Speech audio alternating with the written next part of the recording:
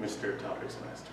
My fellow Toastmasters, I must start by saying that I don't believe you can not teach a new dog old tricks. Because for a new dog, every trick is a new trick.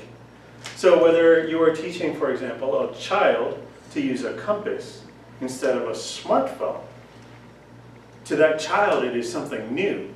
And it might even be more exciting because it is tactile.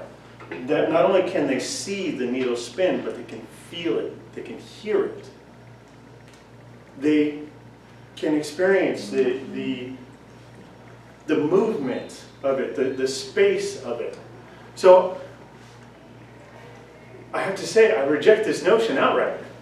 However, there have been times where technology has just failed me, and it has paid off to listen to others. One of my least favorite examples, and one that I will not tell my wife about, is when I'm sorry for the interruption. It's okay. But what do you do when there's an interruption? Just come on in. I couldn't find you guys. We were going to some place that she knew about, but she wasn't quite sure how to get there beforehand. And instead of going by my intuition and pulling out my phone and Waze-ing it, I just let her navigate because it seemed like the right thing to do. She had said she knows how to get there.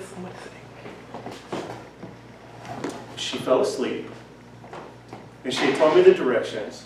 So I thought, well, now's the time to pull out my phone. So I did, and I promptly got us lost.